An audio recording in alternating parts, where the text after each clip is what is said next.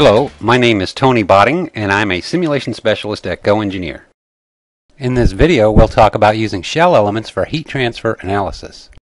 If you use shell elements for thermal analysis, a convection boundary condition represents both sides of the structure.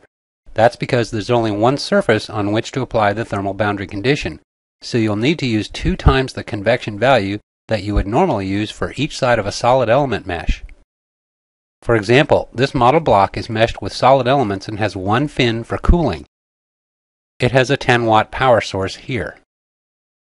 We apply 100 watts per meter square K as a convective boundary condition to each side of the fin because both sides are exposed to air at 75 degrees F. We'll show the mesh now to see the solid elements. We've solved the analysis, so we'll look at the results. We'll use the probe tool on the temperature distribution. The top of the cooling fin shows 82 degrees, and the heat source shows 91 degrees. To make the model run faster, you can save a lot of time by using shell elements, particularly if there are many fins. This fin surface is modeled with shell elements.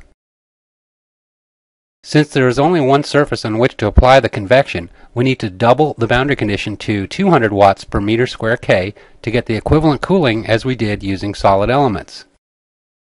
Here we probe the result to see the same values as with the solid element model.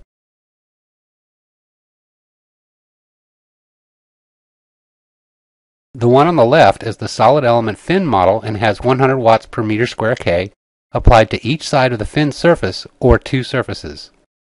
The one on the right is the shell element fin model and a 200 watt per meter square K is applied to the fin surface because the single shell mesh surface represents both sides of the fin.